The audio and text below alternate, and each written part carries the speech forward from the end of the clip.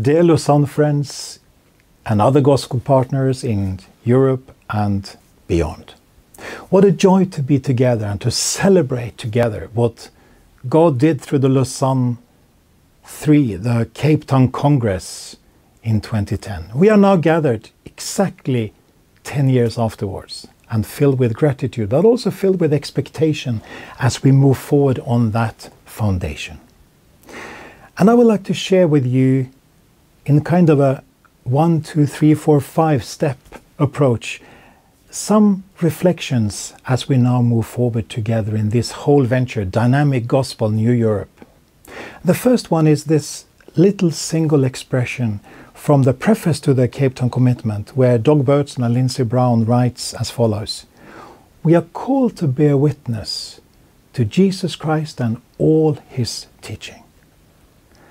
And actually I am very fond of that expression because it captures the whole of life. Because bear witness is such a biblical and rich metaphor, picture for the whole witness in word and in deed, focusing on Christ, including the truth question, including serving him with all our lives, and also with integrity of the messenger, integrity of the message. And this means that we are called to bear witness to Jesus Christ. And when we have been exploring in Europe, in Lausanne Europe, for how to approach this, we started with the idea of a gathering, and that has now of course been postponed to November next year. Alongside that emerged an idea of a conversation, and right now we are in the midst of that, the conversation was launched in February, and the rich material is being shared every month through that platform. And through the conversation and through the upcoming gathering next year, we want to focus on what it means to bear witness to Jesus Christ and all his teaching in Europe and beyond. And that brings me to the second part of that first sentence, which is a three-dimensional approach in our witness. We need to bear witness, again to quote Doug and Lindsay, in every nation, and we may add every European nation. That is the length dimension of mission. And we want to bear witness, we are called to bear witness in every sphere of society, and that involves mobilizing the whole church, including the workplace, to bear witness in the breadth dimension of mission. And then thirdly, in the realm of ideas, in our case the European ideas, which are so influential all over the world. So we want to encourage all of us to reflect on what does it mean to bear witness in those three dimensions.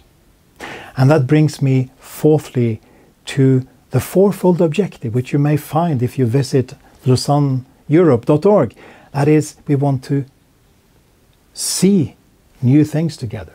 We want to meet, that is, connecting influences and ideas for global mission, as Lausanne calls it. And we want to talk together, to learn from one another, and we want to act together to launch new initiatives for the gospel. So we are on a journey of exploration together. And this exploration, I think, can be explained in no better way than using the expression from Billy Graham, the founder of the Lausanne movement, who said that the spirit of Lausanne should characterize the Lausanne movement. And that is a spirit of unity, of humility, of prayer, of study, and of hope. As we move forward together, inspired by the heritage we have, and learning from one another,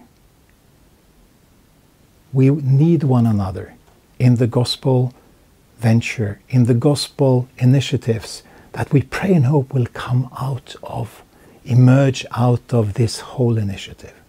So let us join hands together and pray for God's rich blessings on all our ventures together.